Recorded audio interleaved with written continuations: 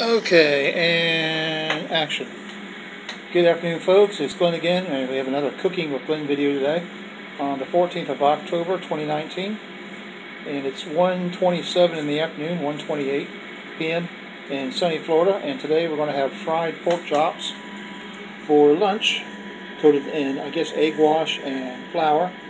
On the side we have some Bob Evans mashed potatoes, salt and butter, and some green giant frozen corn on the cob, some Ritz crackers on the side, and some more of that good old-fashioned angel hair coleslaw with the Hidden Valley coleslaw dressing, and to top off the drink, nothing like a good old glass or bottle of Canada Dry Diet Ginger Ale. And these are just some crumbs left over from the Ritz crackers.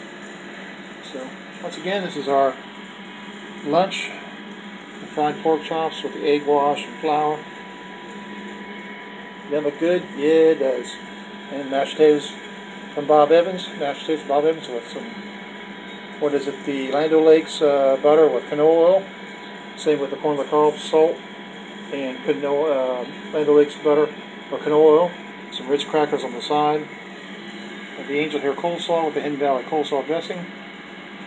And then finally Canada Dry Diet Ginger Ale to wash it all down with. Everyone have a great day. Take care of yourselves. God bless you.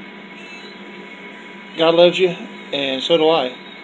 Remember, Jesus is coming soon. Be safe out there. Be careful. I love you all. Bye-bye for now.